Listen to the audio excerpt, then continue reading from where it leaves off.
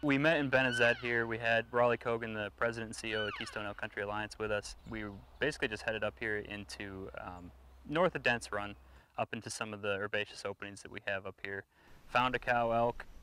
We did kind of cheat on that. We had a VHF radio collar on her already. Her collar needed to be replaced anyway. So back in the early 60s and 70s, when the elk population really dropped really low into the 20s, this was the last area that those animals held on, in the Dents Run, Bear Hollow area. So this morning, the three of us worked together to dart the animal. Jeremy did the darting, and Eric and I, monitored, made sure the dart went in and that it discharged the drug. Mark the time. The drug we use is really potent. It's called carfentanil. Typically, the animal goes down in about 5 minutes, and it's got some typical signs that we look for as it starts to go down. It starts to slow down, its head starts to rise back, and its rear limbs start to drop a little bit, and that lets us know that the drug's on board and starting to work. And then the animal goes down. We give it a few minutes just to make sure the drug's set in and it's safe to approach, and then we approach the animal. And once we do, we get the animal on its chest, and that's preferred position just for these animals that have rumens. Beyond that, we just start to monitor the animal, make sure everything's going the way we hope it will.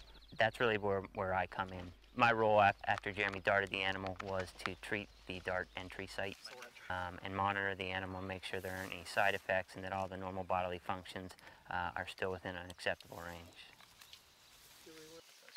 And it allows Jeremy and Eric to work efficiently, so that in the end we can get the animal up as soon as possible. And that's really the goal, is to do what we have to do, but get the animal up safely and as quickly as possible. The collar is fairly new technology with these video camera collars. They're made by Low Tech Wireless. The collar was purchased for us by the Keystone Elk Country Alliance. They are the ones that run the visitor center in Benazet. They're a nonprofit organization. The point was to see if that added video component gives us any more knowledge into forage species, specific species, or interspecies interaction, or some interaction with that cow and a calf, or anything that to some degree it's something that might spur additional questions. It's the first collar that we know of anyway that's been put on an elk, the first video camera collar. They've had them on grizzly bears, they've had them on polar bears, and they have put them on mule deer in Washington State, but to our knowledge this is the first time it's been on elk.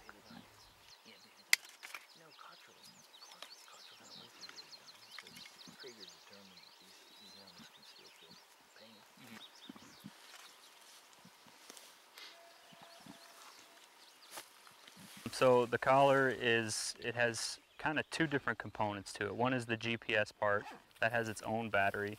The video camera also has its own battery, and that's good for about 60 to 65 days is what it's estimated at.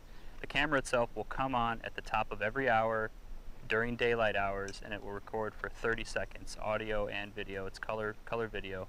And then the GPS portion is also taking fixes every 15 minutes. So on top of that video camera portion, we're going to get the location where that animal is at while the video is being recorded.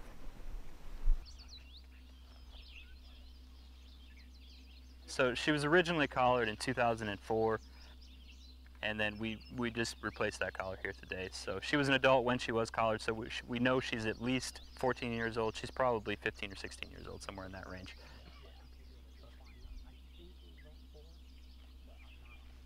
The video portion, the video camera portion of the collar, we can't get that data until that collar falls off. The collar has to fall off, we'll go pick it up, and then we'll send it back to the manufacturer and get that data that way. The GPS data, however, we can download it remotely.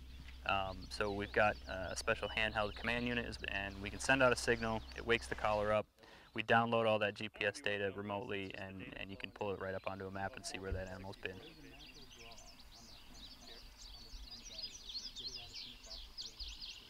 What's the time frame here?